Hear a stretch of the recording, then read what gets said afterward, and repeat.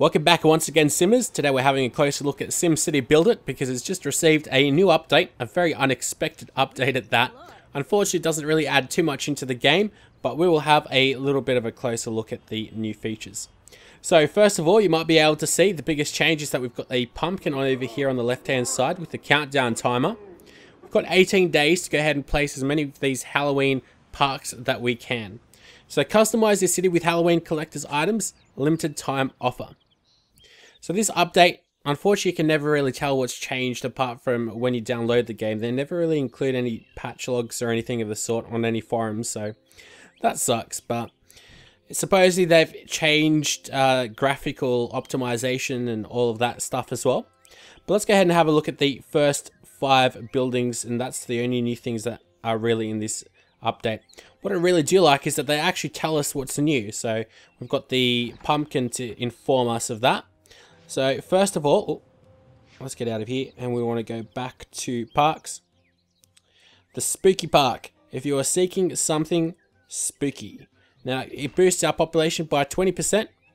All of these have a pretty small area as well, so that's pretty nice as well. None of them take up too much space, like say the opera house or something of the sort. Next up is the monster tree, which will fill your dreams with nightmares. Boosts population by 20%. Takes up a little bit more time or area. Then we've got the Pumpkin Man statue. Terrible Pumpkin Man is here to spread aura. Alright.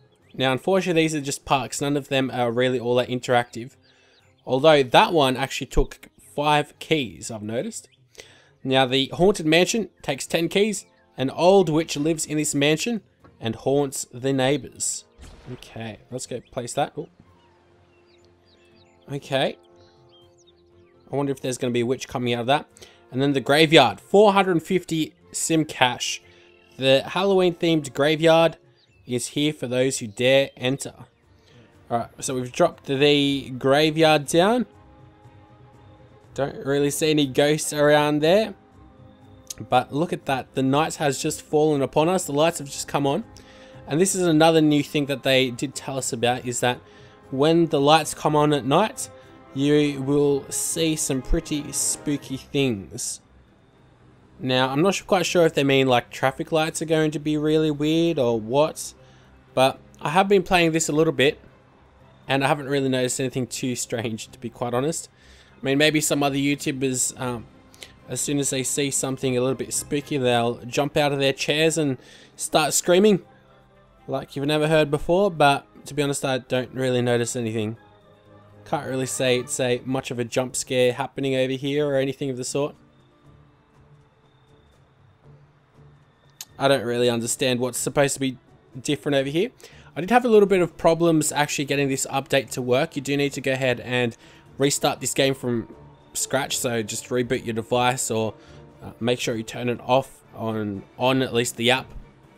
So don't just boot it up, make sure you actually get rid of it in your memory and then start it up. But I don't really notice anything different at night, to be quite honest, so we'll leave it at that. That's pretty much all that they've included in this little update.